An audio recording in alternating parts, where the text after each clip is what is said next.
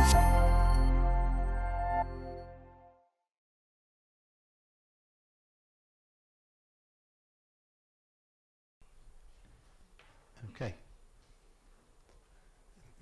Thank you all for coming here on this beautiful summer day to listen to me.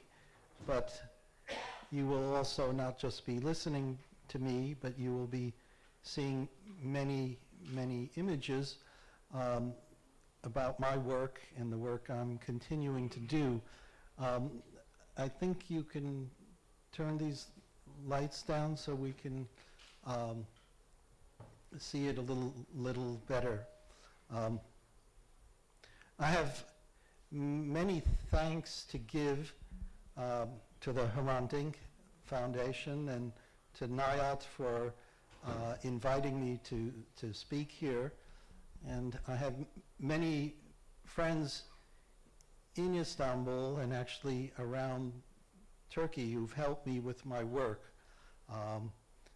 There's some of them here in the audience, Asena, Kunal, and Kirkor, Saraklu. There are many others who helped me, including Ishan Ono, who's helped me with the exhibitions. I don't have a written speech. I'm going to tell you about my work and how my work has developed and evolved over the last 10 years. Much of it has taken place here, but also around the world.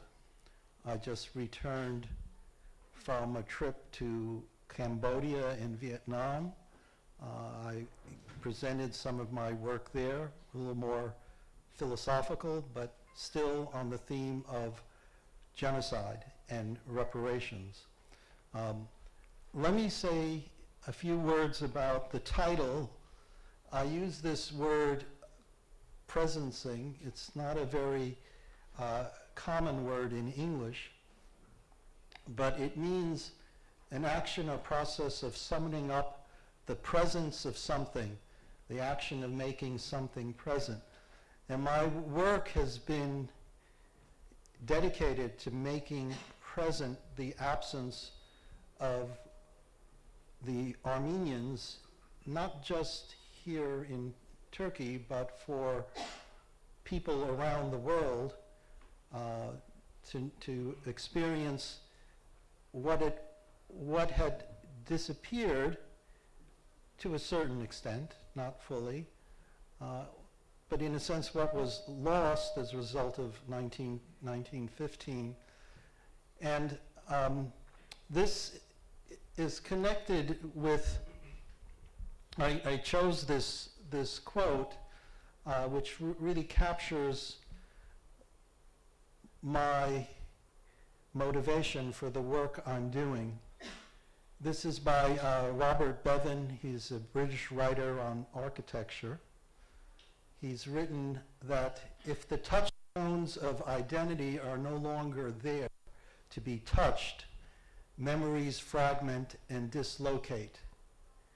And when he's talking about touch, he's a scholar of architecture, so he's talking about the destruction of the physical presence, the buildings, the architecture, the homes in a community, in a country.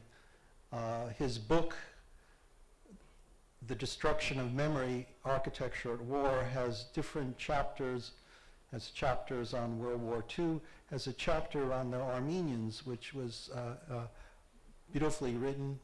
Also chapters on other destructions of architecture. But let me read on. It says, if these touchstones of identity, meaning what it means to be who you are no longer there to be touched, memories fragment and dislocate. Their hostile destruction is an amnesia forced upon the group as a group and on its individual constituent members. Out of sight can become literally out of mind for those whose patrimony has been destroyed and for the destroyers.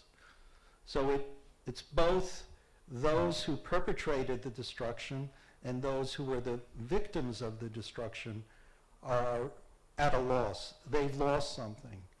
And in a sense, the work I've done here involves not just what was lost for Armenians here and Armenians around the world, but it's for what was lost for Turks here in the Republic of Turkey, what the citizens of Turkey have lost. The other important thing about this quote is the idea of the group as a group. And this is important in my work on genocide studies, because genocide is not just the destruction of human beings, of individuals. It's not physical extermination. It's the destruction of a culture. It's a destruction of a group. It's a collective crime. It's a crime against a group. You can actually destroy the group and the individuals could still be living by taking away their identity as members of that group. So it's important to understand for individual identity, or what I like to call the social self, it's important to understand that the social self is more than the physical self. And that social self is created by one's culture.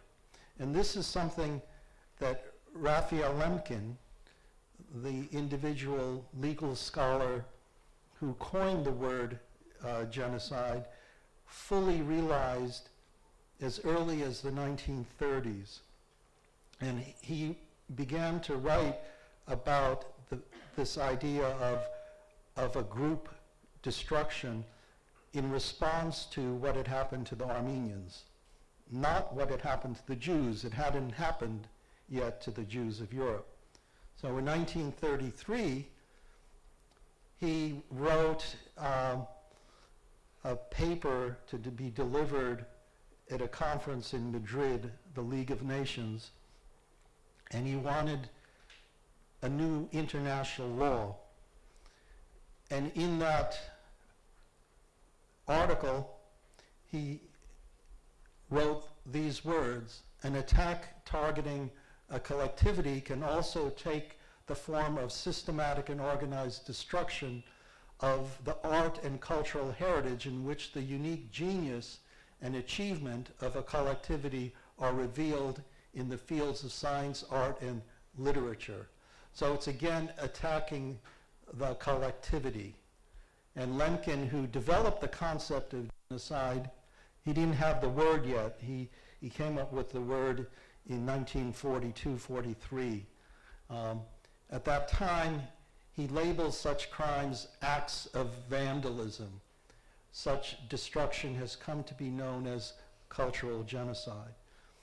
So what my focus has been is to look at how this collective, how the collective has been destroyed, and how that is done by attacking one's heritage, one's language, one's literature, one's architecture.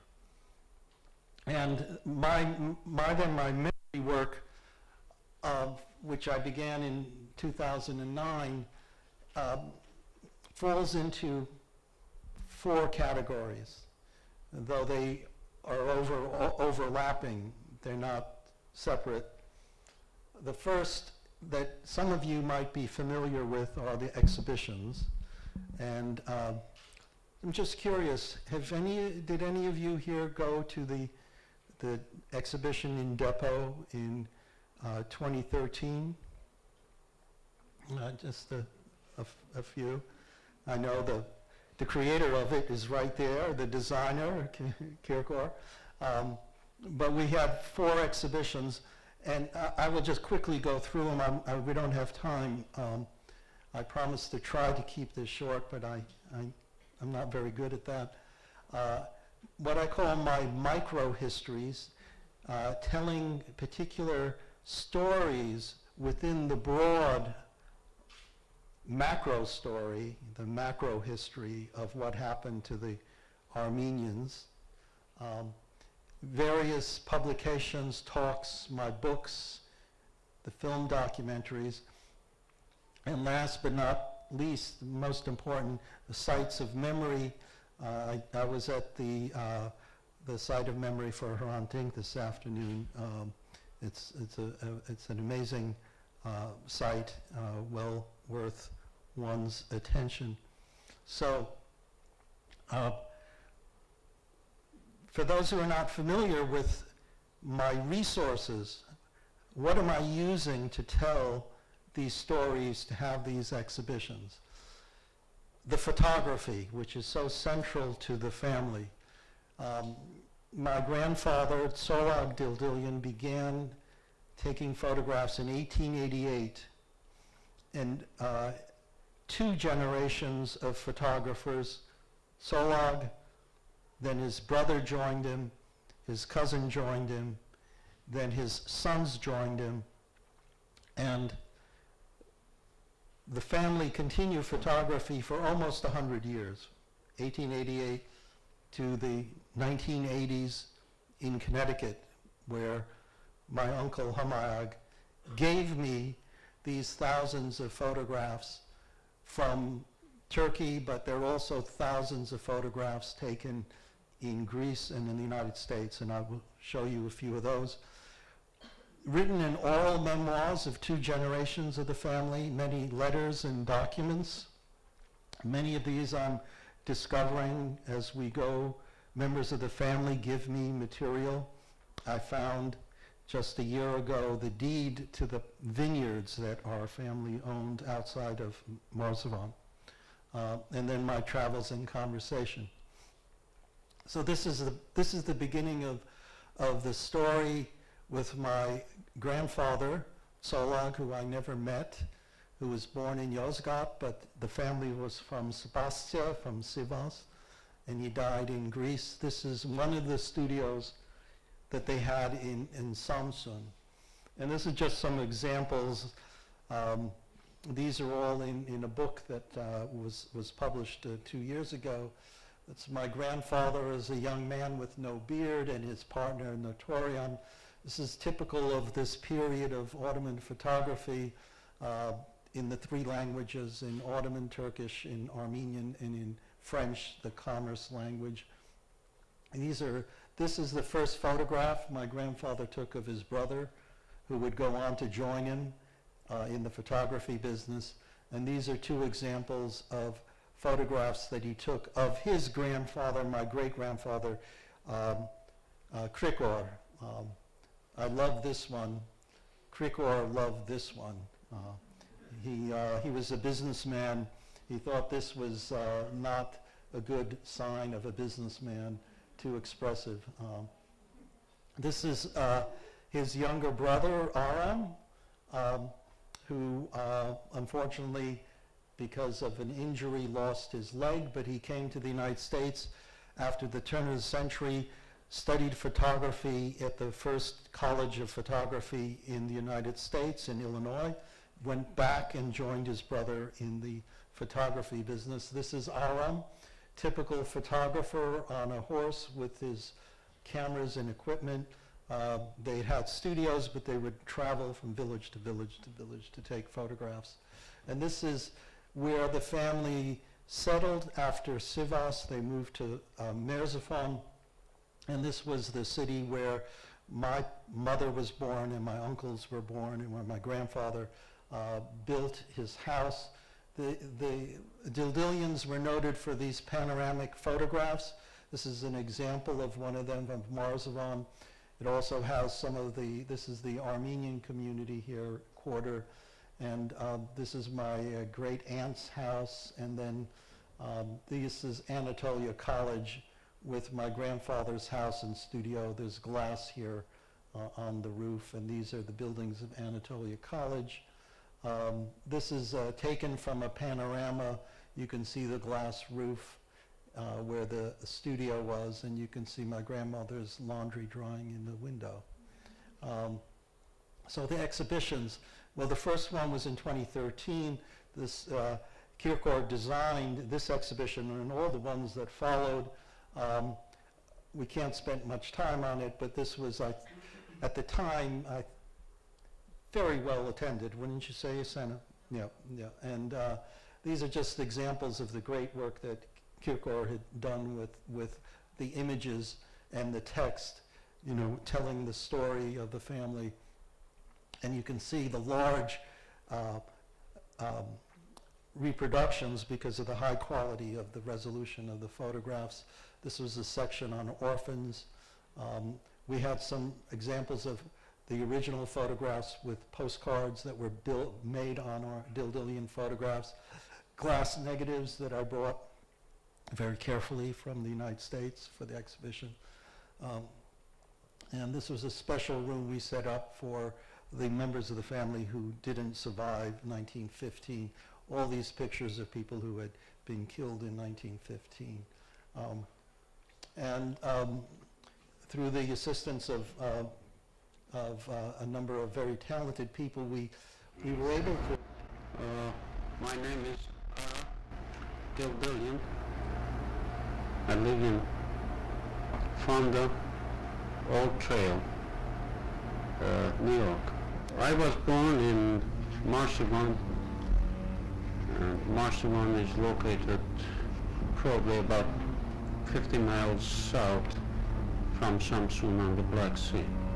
It was a college town, and Anatolia College was very close to our house. In fact, our house was a part of the campus.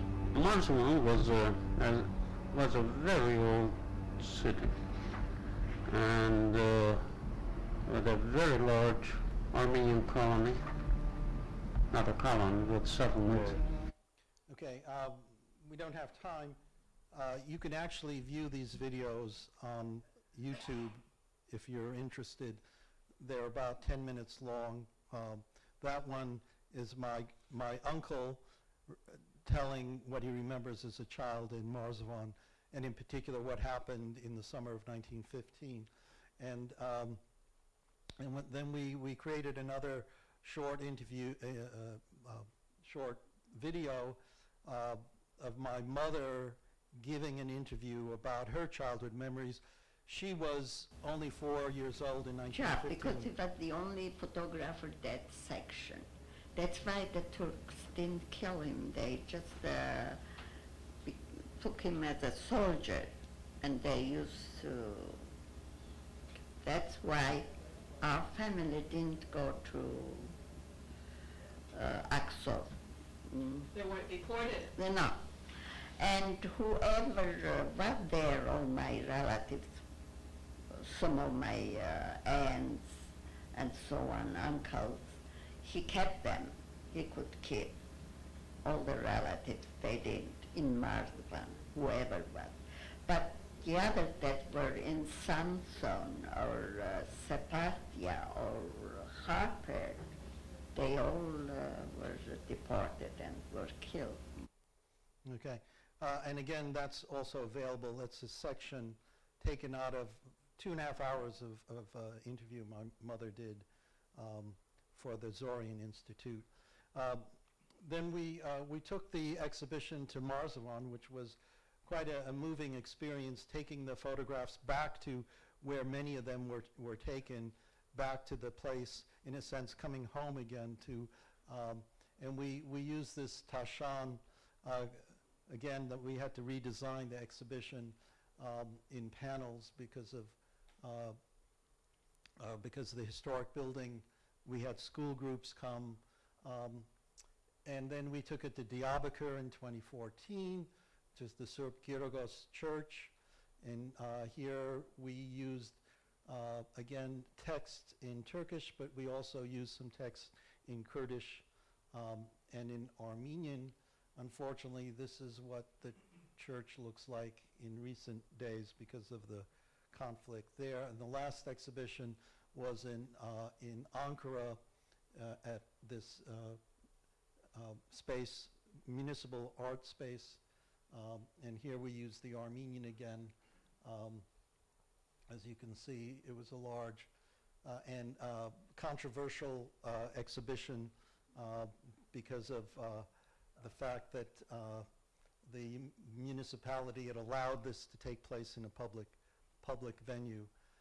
But there were some very positive things written. Of course, some things written in publications that no longer exist. But I've had exhibitions in London, in Yerevan, in Boston, New Haven, Hartford, New York, Chicago, and last year we had the biggest exhibition in LA, Greater LA, in Glendale, 2 exhibitions, one at an art center and the other one at the main library. And this is the work that Ishan Onol had. She's a very experienced and talented curator, and she did the work on this.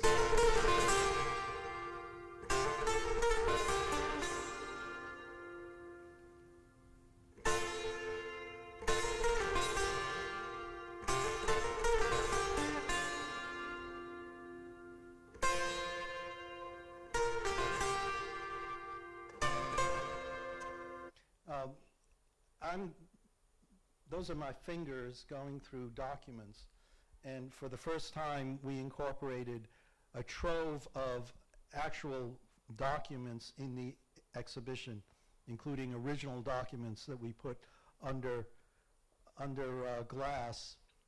There's a familiar face in the front row, under plexiglass, and we also incorporated artifacts. So you can see here some items from the Dildilian copperware that were donated to a museum in Boston, and they lent these items to us for the exhibition. Some of these we have still in the family, but my grandfather's, great-grandfather's tableware.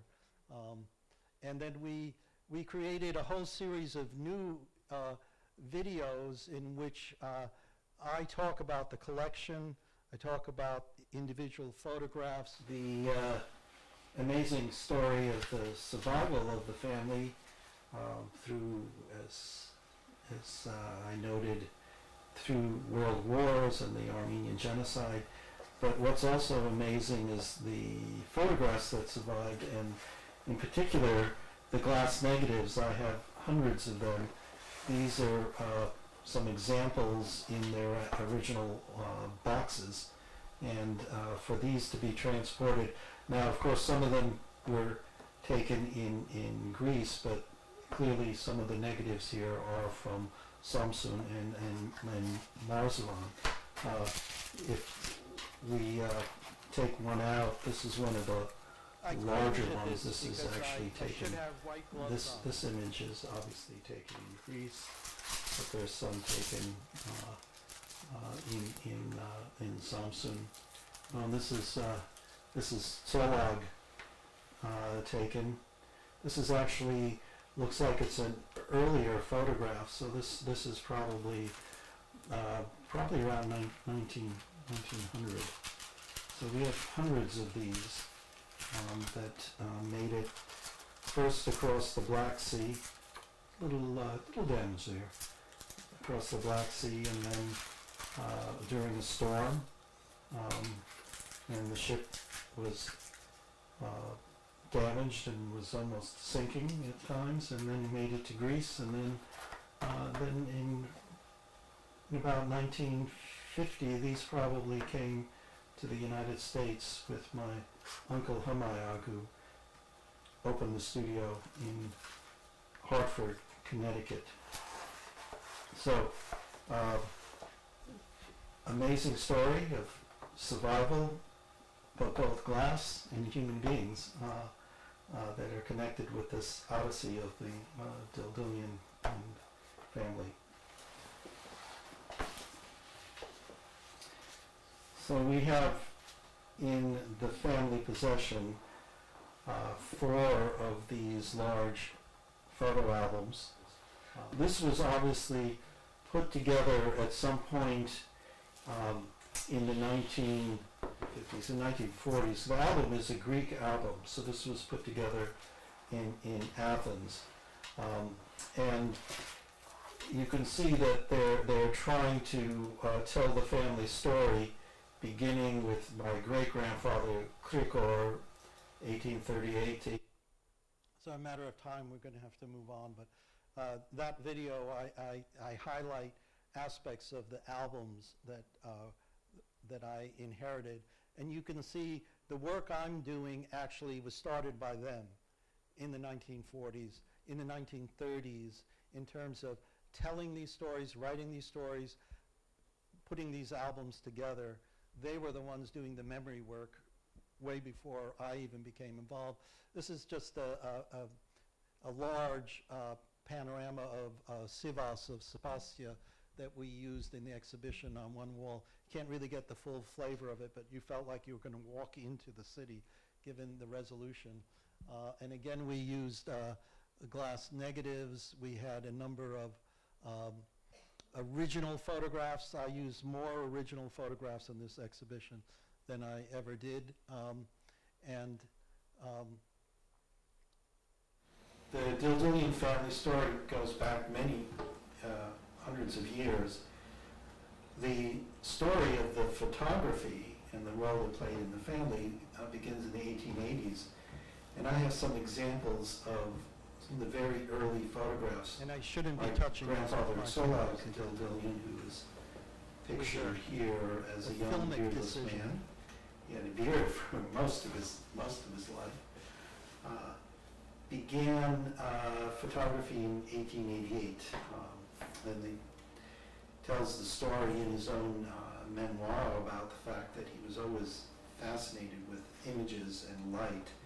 And even though his father, Krikor, wanted him to be in the shoe business, because they had a big shoe factory, he was fascinated with photography, and it was being introduced in Anatolia at the time. This is in Sivas, in Spassia. And with the help of his uncle, he convinced his father to let him study with an Armenian photographer who was passing through Sivas. This is the first photograph he takes, and he mentions that this is his brother, younger brother, Aram, holding an umbrella, standing next to a prop of a chair. And the first photograph... Okay, so the exhibition had, I think, 4 or 5 videos of various types. That sort of concludes my discussion of the presentation of the exhibitions. I want to talk about the 4 micro-histories that I'm working on. One of them I call the story of a photograph, which actually I presented a version of that at the Hrant Dink was involved. The conference was back, I forget now what year, it was the conference on Islamized Armenians. I'm writing this piece about While Others Perished, and this tells the story of the people that were left behind in Marzavan. We hear a lot in the narratives about people who were deported and how they survived, but I'm writing about how they survived there in Marzavan at the time. And some of this is from family resources, but I've also located other memoirs written by people in Marzavan and the American missionary presence in. So we have 3 different perspectives. Then I also have a piece I'm working on what happens with Topal Osman and the final destruction of the Armenians of Marzavan in July 1921, again based on both Armenian and American sources and some other sources that I found. And the last piece is on the Armenian orphanage of Samsun. Aram, that one-legged photographer, was the one who founded the orphanage. This was a piece that I written and published, and I believe it was published by the Hrant Dink Foundation. And this is my mother in 1915, during the time of this story of rescue. But this was at the Hrant Dink. This was on the Unspoken Story, Survival of an Islamized Armenian Family in Marzavan. This is the story behind this one photograph. So I use the photograph really as a touchstone for telling what happened in those 2 or 3 months in the summer of 1915. And this was the publication of that piece. And it's been translated and published in the Gulf states. So it's gotten a lot of circulation. This is the other piece I'm working on this struggle of survivals of the Armenians in Marzivan. I love this image. It's not very clear, but down here in the corner are 2 children looking at the soldiers arriving in Marzivan in 1915. And then the third piece is the final destruction of the Armenians in July 1921 by this individual, Topal Osman. This is a photograph in the family collection. It's taken earlier. It's not in 1921. It's taken in about 1915. I'm not certain. It could well have been taken by one of the Dildilyans at the time. And the last of the micro-histories is the Armenian orphanage in Samsun. This is one of the first photographs of the first, the 5 survivors that are brought into the orphanage. And here I have a huge trove of documents that have been saved. This is a map of all the buildings that were given to them to set up the orphanage. This is a menu. These are the weekly menu of what they were served for breakfast, dinner, and lunch. Exactly how much in terms of proportions and drams they had. It's an amazing trove of documents that I haven't fully been able to go through. This says how much each child gets per week, and this is the totals for 346 children at the time. All of this record keeping had to be done for Near East Relief. The Armenians set up the orphanage, but at a certain point Near East Relief came and took over the orphanage. Aram continued as its director. This is a list of all the orphans that was prepared for the departure in November 1922, when they were forced to leave. All the orphanages within the Republic of Turkey, wasn't a republic then, but within Turkey, were closed. They were given very short notice to leave. This goes on pages, pages, pages, multiple copies of this, recording all the orphans, all the teachers, all the people that were allowed to go on the ship. These are just some examples of the hundreds of documents I have. Many of them need translation.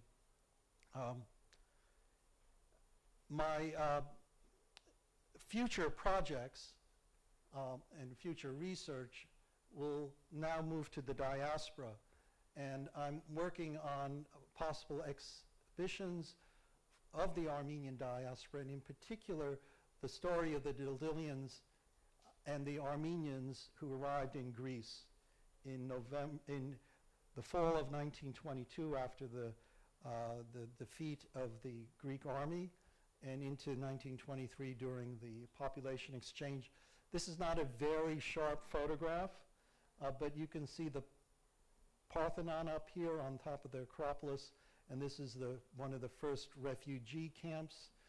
The Dildilyans took dozens of photographs in the refugee camp. Well, they were in the refugee camp. And in the refugee camp, they began to resume their photography business. This is an example of once they started to build buildings. These aren't very clear projections, but they look better on the image. And this is Tsolog and his sons, and they're building their first studio. Seem very happy about manual labor. And this is the first studio they build in the refugee camp. And it has in Greek and Armenian Dildylyan photographers. And you can see they somehow got glass for the studio. And of course that wasn't suitable, so they started to build a new home with a studio. And this is a letter in Greek. An architect has been hired to build, and this is from the roof You can see this is looking down from the roof. This is how it looks from the side. Their new home and studio in Nikia. It's Nikia now, but it was Kokinia at that time. And this is the house they build in Kokinia. In many ways, I think they're trying to replicate their old home in Marsovan. In a sense, they are bringing what they left behind to a new location. This is what the house looked like. These are other houses that are being built.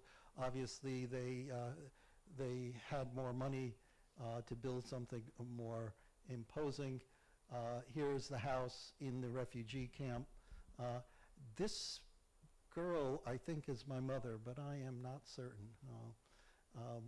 This is in the port of Piraeus. These are all shoemakers.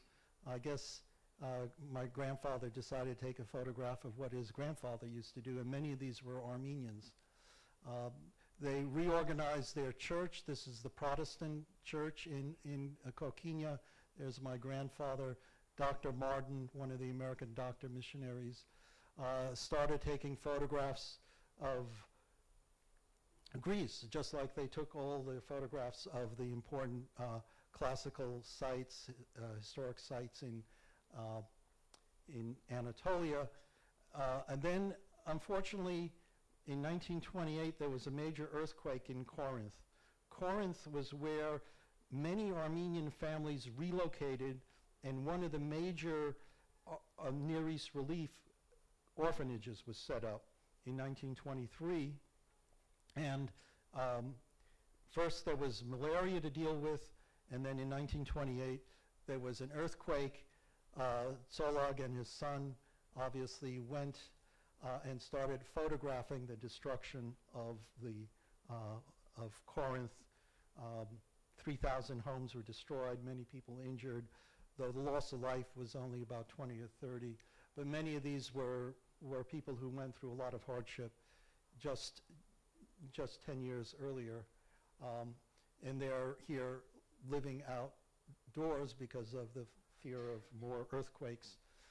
They also traveled to Santorini to witness and record the eruption of the volcano on Santorini. So you could see they sort of expanded and became quite involved in doing what they were doing in Greece, including the fact that my grandfather had been the official photographer of Anatolia College, the American missionary college founded in Marsovan, and he then became the photographer for Pierce College, which is now the American College of Greece.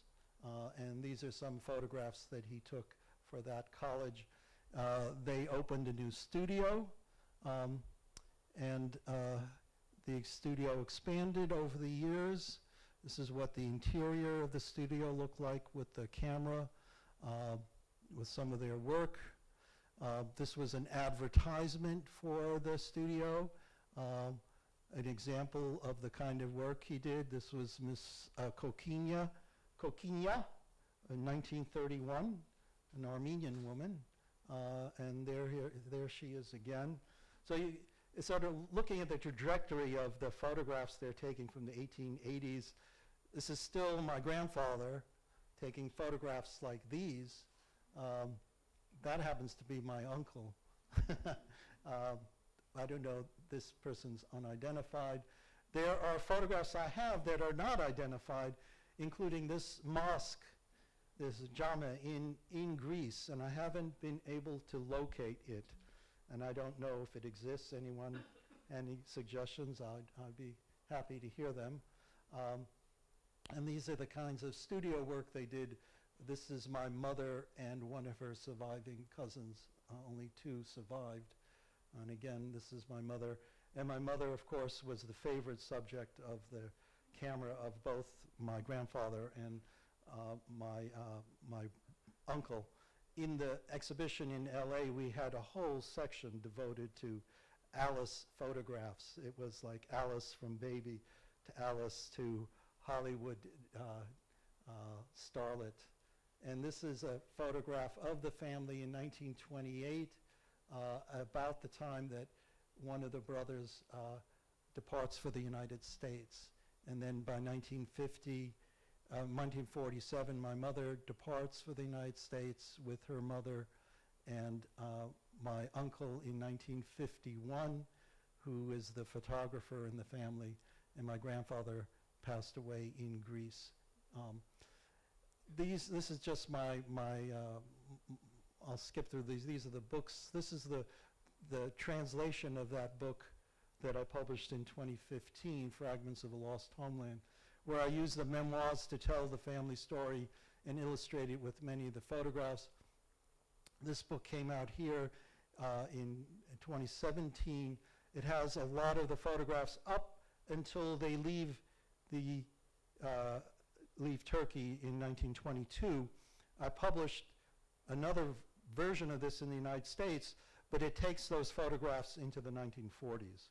So there's an English version with a more expanded number, and that's this reimagining an Armenian home, a lost Armenian home.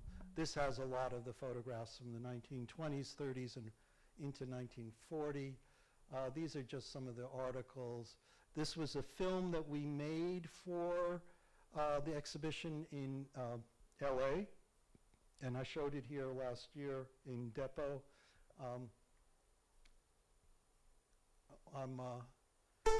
This has to do with the family came in 2013 to visit during the opening of the exhibition at Depot, and then we flew to Marzavan and we traveled to Amasya. We visited the family home, which still exists, and there are interviews with the current owners of the home.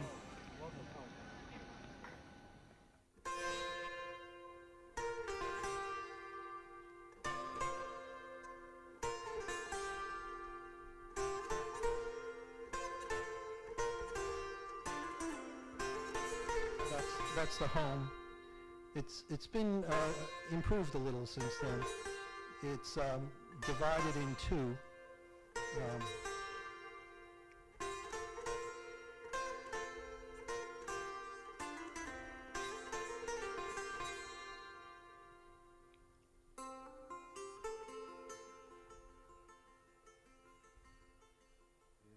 İlk geldiğinde ne dedi size? İlk karşılaştığınızda? Bu ev bizim diye geldi. Hı. Tabii siz ise biz de buyurun misafiriniz olun. Bakın evinize. Böyle bir şey tahmin edebiliyor musunuz? Yani hani günün birinde bir adamın çıkıp buraya gelebileceğini ve bu ev bizim evimizin Olabilirdi. geleceğini. Mesela ben şimdi müsait olursam So that he's saying that he was also lost his home in Greece. Only two families have lived in that house, the Dildilyans, who left in 1922, and his family, his grandfather, who moved in 1923. And they knew the story of who the prior owners were, and they were very welcoming. The last part of my talk is about the sites of memory, including the family home. Unfortunately, I was planning to go to Marzavan this week, but I ran into difficulties because the people the photographer, the filmmaker I'm working with couldn't get permission from her university because of the U.S. State Department restrictions on level 3 safety. We would have to go through a more extensive review process for it to be an official state university visit. But we plan to go, and I'm still in touch with a number of people in Marzavan who still are interested in the Armenian presence there, and we have a number of sites identified. Unfortunately, after the coup, a number of people have left or have been forced to leave, but there's still people there, including the mayor, who is JP, who's interested in helping in identify the Armenian sites, including the remnants of the college. And I'll just skip through all of these. This is one of the important sites. It looks like a barn, but this was the Armenian monastery, and this played an important part in the story of the community, the family and in the deportations, because this is where the individuals were taken to separate the men from the women and children as they set off on the deportation. And the last thing I'm going to talk about is this memory project, which I'm working with the University of Connecticut. The filmmaker I'm working with, Catherine Massoud, is a very accomplished filmmaker, has made a number of films in Bangladesh. She now teaches at the University of Connecticut. These are photos taken of my visiting, not her class, but the class of Ann Linderman, who has a course on motion graphics and digitalization. And I came with the albums, with the glass negatives, with the original photographs, spent a day with the students. We gave them scans of about 50, 60 photographs, and we said, go to it. Do what you can to make these photographs alive. You know some of the story of it. I gave them the book to read if they wanted to. It was quite an interesting experience because many of them hadn't actually seen photographs. You can imagine that.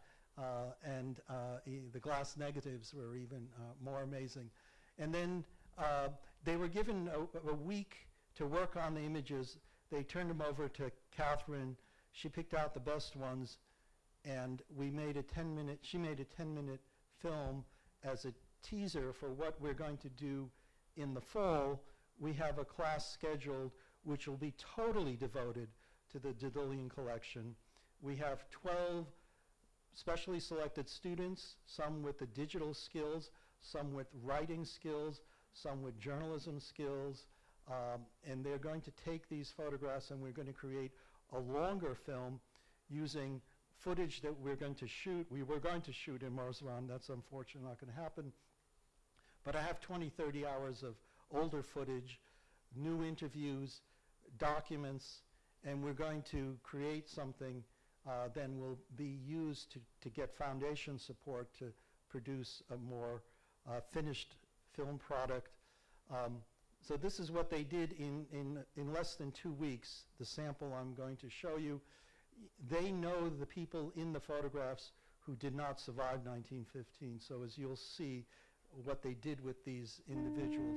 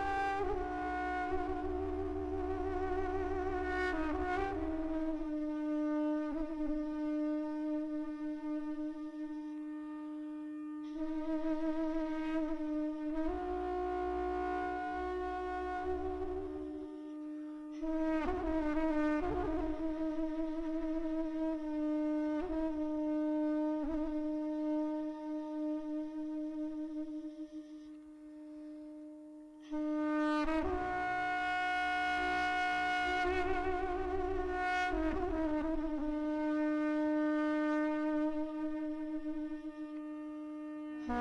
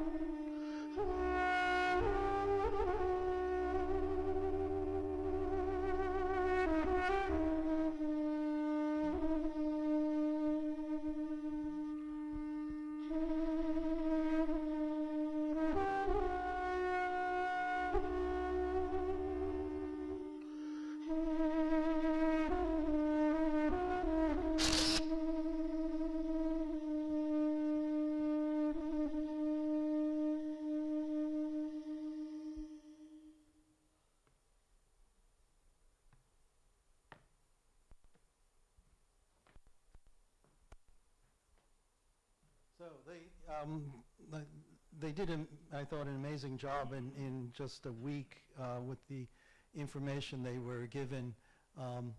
And we're looking forward to the full project in the fall. And this will be a continuing project for a number of years through the Norian Fund. But we'll be looking for outside support. That's a photo of the family. All my uncles and my mother. And I end with this one quote that sort of captures my work, can be understood as a form of bearing witness, a bearing witness that symbolically asserts the moral status of the victims and their membership in the moral community by giving them and their suffering a voice. When we heed that voice, we reaffirm that moral status, however belatedly. The victim's voice may have been silenced in the past, but now there are those who speak for them and of all the suffering they endured. And I always conclude my talks for the last 2 years dedicating my talks to the work of Osman Kavala, who was most instrumental in bringing me to Turkey and all that I've done in the years that I've worked here. Thank you very much for your patience, and we can take any questions you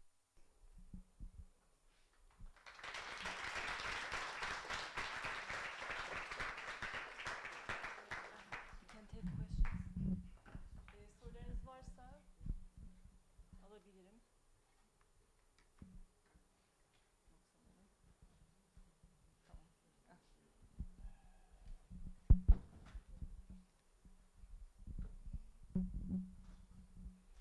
Thank you, first of all. Actually, I've got two questions. Just one is about what you think about the photography or taking photograph. Do you think it's a kind of a tool or it's a necessity if we think about all the history? I hope it is clear. It's a clear question, but you know that today, for example, that we have all phone. I mean, just digitalized culture that we take. I mean, photographs in 1 second, but this is different. So I guess it is a kind of a tool, but also it's a necessity to take the history for the future. Do you think that naturally these photographs have this kind of mission? If I understand the question, I think that even though, as we know, the technology then was much more difficult than what we have today, but I think the purpose is the same, and it's the capturing of memory. Of course, there's just back as it was back then as it is today, this is a tool, and it could be used for better or worse causes. We can use photographs for harming people, for inciting violence, and we can use photographs to engender empathy for people, for good causes. The technology makes it a lot easier, and maybe the technology makes it a lot more dangerous a tool, because you can do so much more with it. I've never thought, though, when photography was first invented, there was a sort of belief that this captures a reality. No, it just creates a new reality in the image, and that's true today as it was back then. So I think it's as important now as it was then. Of course, I think, as I said, because of the nature of the technology, we have to be more diligent about what we see and what the purpose of that photography is. In the Dildilian collection, there are many photographs of the orphans. Many of those photographs were used by Near East Relief. What was the purpose? It was to engender empathy among people around the world to support these orphans who needed care and sustenance at the time. There are photographs in the Dildilian collection, or photographs that were used by the Ottoman, by the Young Turk government to prove that the Armenians were revolutionaries and they were in rebellion. Those kinds of propaganda photographs were taken by the Dildilians. But as you can see, they're doing more than just studio photography. They were not just commercial photographers. Come into the studio, we'll come into your house, we'll take the class photograph. They were trying to document what was going on around them. And the image of my grandmother and her sister-in-law on the boat, I mean, they're taking photographs, they're on this boat, they're being expelled from the country. You know, they were given just over a day to organize and to take all those orphans on the boat, and they're taking photographs of their leaving, they're taking photographs of their arrival at the camp, they're taking photographs of being on the island in quarantine. So there was this documentary aspect to it, but they weren't documentary photographers. They were, you know, they felt the importance of keeping those events for posterity. And by chance and good fortune, those images have survived, and I can share them. You had a second question. Yes, if I've got that kind of time. I work as a dramaturg and in a performing arts, actually, but mainly body, movement, dance, and then also as a memory, and then how we use it in dance and theater works. So I would like to ask how you relate the art, story and truth, I mean, with these photographs, and or how we manage the arts, manage the things with arts and also the real life. So because I mean, in one way that you're an artist, so but also a kind of a documentary artist or something. I mean. Yes. Yeah, I think as I said, I don't think the photographs are capturing truth. They're capturing the truth of the photographer. They're capturing what they, just as their words in the memoir are capturing what their experience was. So I don't think you see through the image to the reality, to the truth. It's they're creating their own truth, and hopefully they believe that others will see that same truth. I mean, I don't make sharp distinctions between what I'm doing in my own writing, and I make that clear, is not, I'm not strictly coming at it from the perspective of a historian. Okay, I've trained in history, I've trained in philosophy. Clearly, I provide the historical context. I provide many of the facts as has been decided by many historians over the years. But I also wanted, in my writing, to capture what these people were experiencing at that time and in that place. They all didn't experience the same thing, but I think it's important to see what they experienced. Even when there were obvious errors and mistakes in the memoirs, and they will make mistakes. They will mischaracterize something, they will get the dates wrong or whatever. And a lot of those things I discover as I'm writing, and when it's important, I let the reader know about the mistakes. But I think it's important to see what their reality was and what it felt like as Armenians in this period. And we were looking really at a lot of this. Some of this was focused on 1915, but that's not the focus of the photographs. There are very few photographs from 1915 or 1916. There's so many more photographs in the 1880s, 1890s, after the turn of the century that capture the life, the places, the activities of the Armenians. That's the culture the heritage that I feel are important for identity, and the creation of the new identity, including the diaspora, the diasporic identity, what it meant to be an Armenian now in Greece. That's important. I don't know if that quite answered your question, but when I teach courses on comparative genocide, I give the historical background, but I always do it through the arts, including dance. I've shown and taken students to dance performances that relate to these events. Anything else? Any comments? You're a quiet audience. Oh, there.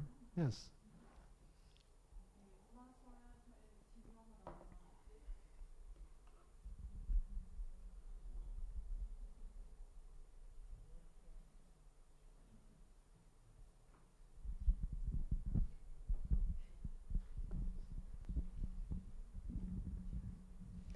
Hi, my name is Negin Bavili. I'm Iranian. I wanted to ask whether have there been any studies that compared Iranian Armenian who moved to Iran, Tabriz, or who have been there, with Armenian that who have moved to the other parts of the world like Greece. Have there been such studies or anthropological studies? I'm not familiar with anthropological studies, but the Armenian community in Iran is much older than the genocide in 1915. They were there from the time of Shah Abbas. They were moved there from Julfa to New Julfa hundreds of years before 1915. And and it's one of, though there are connections to the Armenians who were in the Ottoman Empire, and there are connections to the losses that happened in 1915. But for Iranian Armenians, the experience is not necessarily the same as most of the diaspora. In my talk I gave in Cambodia, I actually showed images of Armenian sites in Iran in comparison to Armenian sites in Anatolia. The two Armenian apostles, Thaddeus and Bartholomew, they're two important monasteries and holy sites, one on the Turkish side of the border and one on the Iranian side of the border. And if you look at what the difference between the two, that gets to the question of cultural heritage. Because you can look at photographs of the site before 1915 in Ottoman Turkey and compare it to what it looks like today. You can look at old photographs of the Iranian site and what it looks at today. Actually looks much better today than in the 19th century. And they're still actively part of the Armenian community in Iran. So the story in Iran, and I don't know the scholarship on it. I have too many projects to do, but yes. Just a question, one more question. Just maybe it's irrelevant. If it's irrelevant, you can ignore it. But do you think, is there any relationship between populism and hatred discourse? There's a strong connection between the two. I am giving a workshop at the end of August for high school teachers in Connecticut, and the workshop is on white genocide and denial, and it connects the ideology of the nationalist, popularist, right, extreme right in the United States, and its connection to the history of denial of the genocide, or the Holocaust in particular, but it's also connected to the crimes against African Americans. Those sorts of hate crimes have been on the rise in the United States at the same time that there's been an increase in this sort of right-wing ideology. And of course we have that in Europe too, we have it across the continent and in the UK. So yes, there is a strong connection between the two, and what myself and the other people in this workshop are looking at these sorts of connections, you know, where that anti-Semitism and also racism connect to this ideology that the white race is being attacked and a genocide is being committed against them. Thank you for your answer.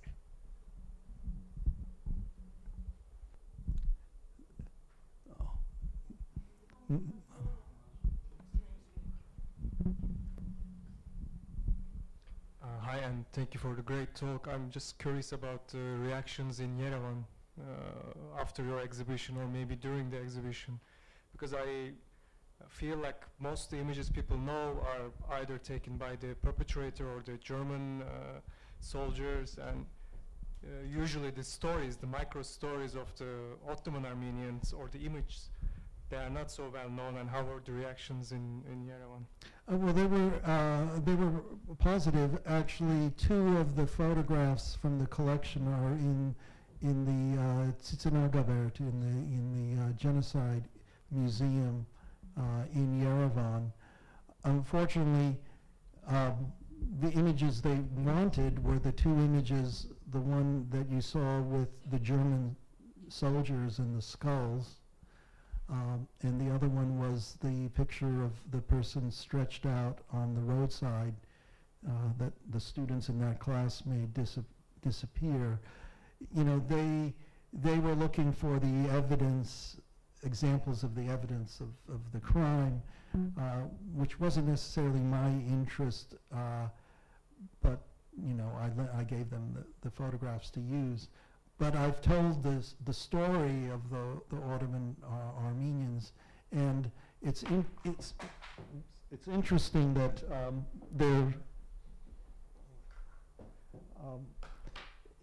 there were many survivors who went to what is now the Republic of Armenia. So the grandparents and great-grandparents were Ottoman Armenians, and there are many towns that are sections of Yerevan that are named after what used to be the Armenian cities in Anatolia.